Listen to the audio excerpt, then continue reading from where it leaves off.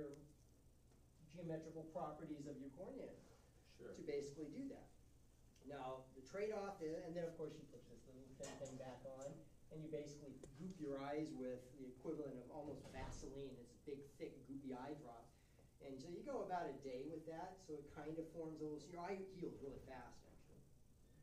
And then, for some people, then they can see halos, at least early on, if it heals and you stop seeing halos, in darker, dim light condition. And also, it feels like, for some people, like sandpaper on their eyelid. And that's probably the one that most people complain the most about. A little bit of haloing. When you look at a light source, you see like a glow. But the other is, it's uncomfortable. I never had that problem, so good surgeon. So don't skimp on that one if you ever go for that route. I'm not trying to scare you away from it. It looks horrid, but the whole process takes 5 minutes. It's really quick. I mean, it's just like poof, poof, poof, done. And they load you up on Demerol, oral Demerol, and some Valium, so you're just like, man, take it all out, put it back. You're awake while they cut that away? Oh, yeah.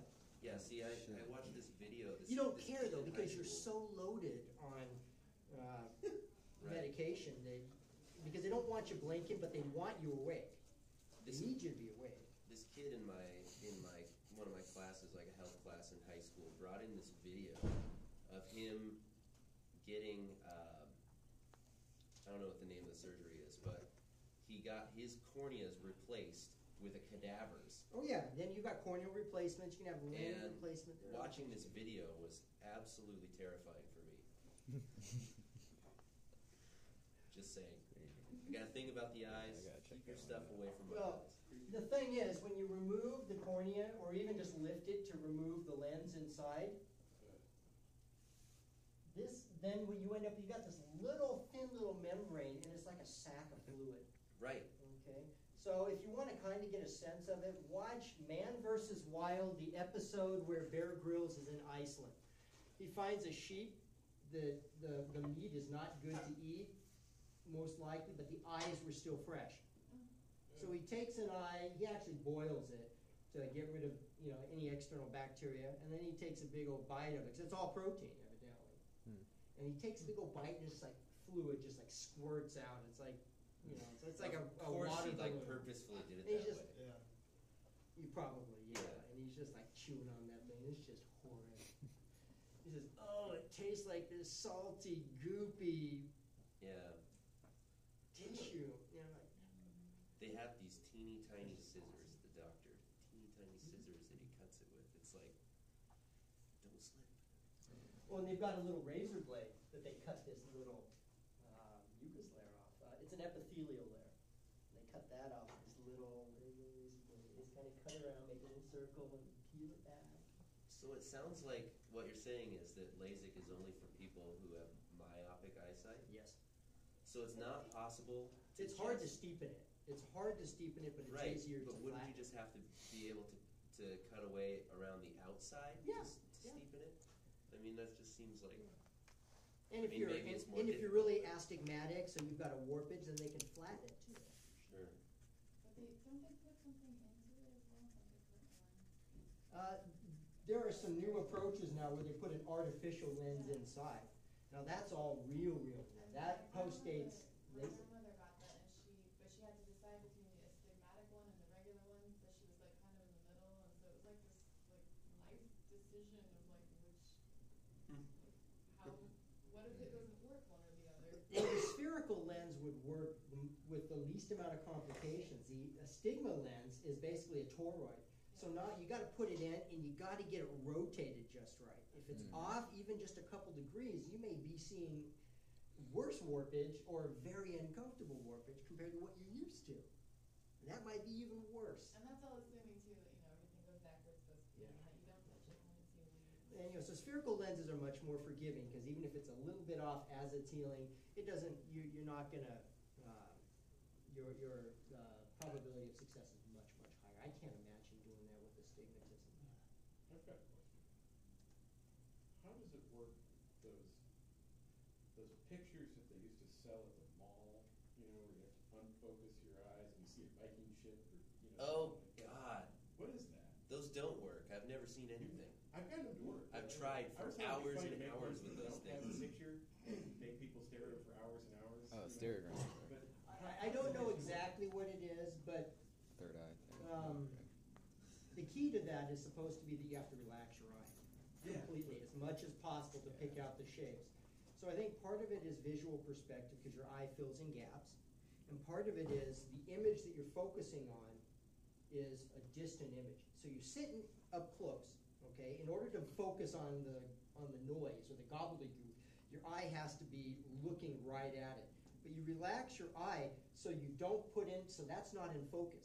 And the only thing that's in focus is the haze image underneath. And so your eye picks up a perceived image that is much farther away than the object you're looking at. And there are oftentimes layers, so you have to basically construct an image focused at different lengths and then put a bunch of crud over the top of it. I don't know how they actually do it. It's amazing.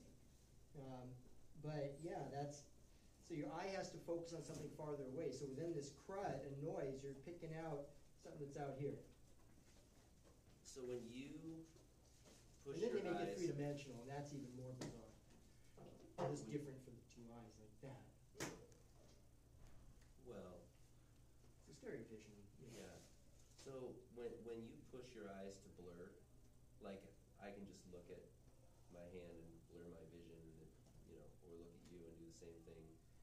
It doesn't seem like I'm relaxing my eyes. It seems like I'm having to do work to accomplish that. You Like are I'm doing work flattening because my you're lens. fighting your involuntary response to look up close. But am I physically flattening out my lens with those little muscles in my eye so that it blurs things rather than? Well, if you think in terms of forces, you're decreasing the tension, but you're doing it against your own autonomic system.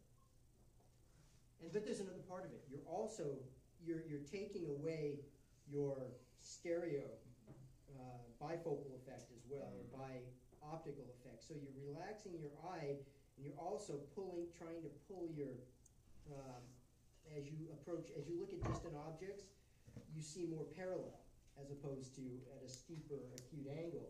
And so part of what you're doing is also trying to guide your eyes so they're looking straight rather than this way. And so you're also taking it out of focus. It's not just purely the accommodation; it's also the point of focus. Yeah, the thing that I was reaching for in that question was whether or not when I go blurry, that's actually my relaxed, and if I'm constantly always working to be. It able is to your see. relaxing, but you're working to achieve it. And I liken it to taking golf lessons. One time I was working out like crazy. I took golf lessons, and so I'm up addressing the ball, and the golf coach is like, "Okay, I want you to relax." So I'm like, says, "Okay, so go ahead and relax now." And after about 5 minutes of telling me to relax, I said, "Dude, this is relaxed. I didn't get any better than this. And maybe I'm wound up tight or whatever, but this is relaxed. I gotta work with it." He's like, "All right, well, that's as relaxing as you get, then go with it." But it's hard to relax your muscles. Right. And actually, your muscles are still burning energy while you're relaxing. If you think on a physiological level, you're having to decrease the electrical response of your, if you want to call them, action potentials, so that you minimize the signal to generate calcium coming out of your cells, which initiate contraction. So you're trying to fight all of these leakages of calcium into your muscle. And so, perceptively, it probably does feel more, you are doing work in a sense. Well, I kind of want to go now and get my eyes dilated and see what it looks like. If it looks like Most people my are not eyes- healthy vision, but if you're slightly hypermetropic, it doesn't matter, as long as it's just a little bit. But I mean, like, I want to see what it is. I want Sure, to know where. It's pretty cheap to get just an optometry appointment. Don't go to an ophthalmologist, pay 10 times as much, and they don't do any more for you. I mean, their specialty is eye diseases and injury and surgery. You don't want them, you're wasting your money. You know, you don't go to a Mercedes mechanic just to get your oil changed. Well, Right. you can, but you're doing it because you want to spend money. Didn't mean to. Oh, I guess I'm interested in farsightedness, and how does the idea of accommodation apply to that? And is there a certain point where you're older and you don't have as much accommodation can't see anything at all anymore because you're farsighted and you're Yeah. unable to strain. You betcha. And so you gotta wear eyeglasses just to see at a distance. If all you can do is flex, if flexing all it can accomplish is increasing your focal distance, it's just making it further behind your retina, right? So No, it's actually bringing it in closer.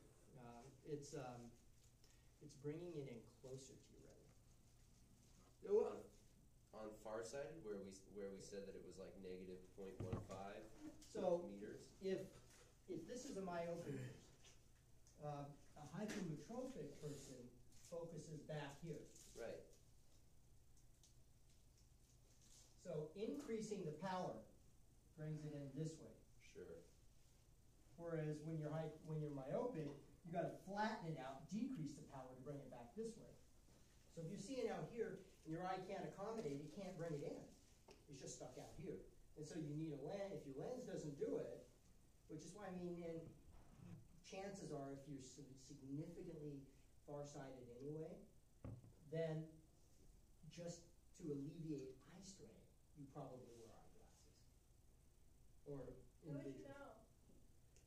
If your eyes get tired, well, you won't know if you're farsighted unless you go to a doctor. But the key, or the big physiological clue, the counter indication, I guess, would be that your eyes get tired just during the day, or they feel like they strain and you get headaches. But if you have experienced that your entire life, then you would think that was the normal thing. You betcha. When you go to the doctor, then it's like, oh, look at that. You wouldn't know Right. otherwise. The Which is why people get treated more likely for myopia than they do for hypermetropia. Because you can go your whole life and not even know it until you start having problems reading earlier than you would otherwise. What if it were easier to just let your vision go blurry than focus? Because we were just talking about how your That's probably farsighted. It's probably hypermetropia. if you have myopia, then you're incapable of relaxing the lens enough for the focal distance to be at the It's right. always easy to contract, but you're limited by your ability to relax. So, yeah, so it's bizarre, crazy stuff. It's kind of fun. Yeah. So how would it change for a autofocusing camera? Don't they just move the lens? Yeah, so you just move the image distance. When you got an autofocusing camera, you do the opposite. You move the lens instead of change the optical power. So it's too hard to change that. Again, same reason we don't have eyeglasses that adjust that way. Okay, so You know, the best way to your do it. eyeglasses are on a little thing with a lens go in it. There you go. Absolutely. It might be a little complicated for what you need, but yeah. So no, actually, the better way to do it is to develop an optical material that increases or decreases the index of refraction, or the optical properties of the lens itself, with electricity. So you could adjust with a little resistor. Then you'd have to have a battery for your eyeglasses, but you could adjust with a little resistor the index of refraction. And that way you could, for the same curvature, changing the index of the strength of the material itself, the ability to bend the lens,